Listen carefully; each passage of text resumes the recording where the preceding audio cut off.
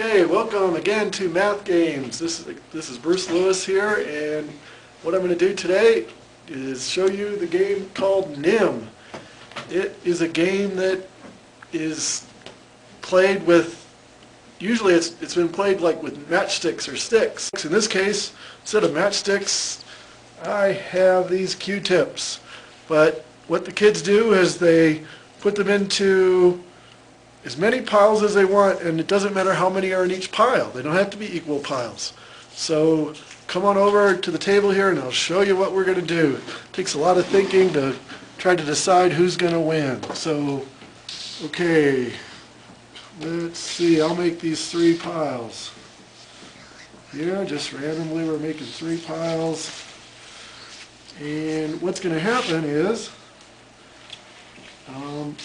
the first player is going to take as many as they want from any one pile. You can't grab from 2 piles at a time. And the object of the game is to be the person who takes the last either Q-tip or as many. You can grab a whole pile if you want. So if all that's left is this pile, well, I'm going to take the whole pile because then I win. But I can't grab from both piles like that. I can only grab as many as I want, even up to the whole pile. So let's say I take this many from this pile. So my colleague here is going to come and he's going to play. Let's see how many he takes from his pile. Here we go. Grab what you want. He's going to grab that many from the middle pile. Okay? So I'll take all of them from this pile except one. And you got to really kind of think it through. And you want to make sure you get the last stick. That's the goal. So I'll just take that many. Let's see what he does.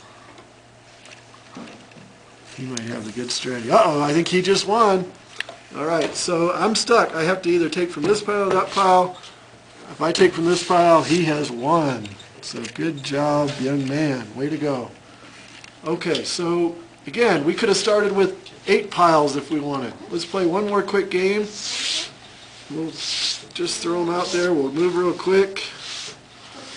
And then I'm going to show you some math that can go with this to try to decide a winning strategy. You can teach your kids how to get a winning strategy too. Okay, here we go. I'll take all but one from that pile. What's he going to do? He's going to take all those from there. Okay, I'll take this whole pile here. Who's going to get the last one? Okay. Let's see what happens. We've got 4 piles still here. Who's going to win? What's he going to do? Yeah, we want to get the last stick. Ooh, he might have done it to me again. Let's see. I'll go there. He did it again. He got those. So he did it. He won again. Okay. Well, I hope you had fun learning about Nim today. So you might check on TeacherTube. There's a file on there that teaches you more about Nim and also a winning strategy. So it has to do with the binary numbers. So it's really cool. So check that out.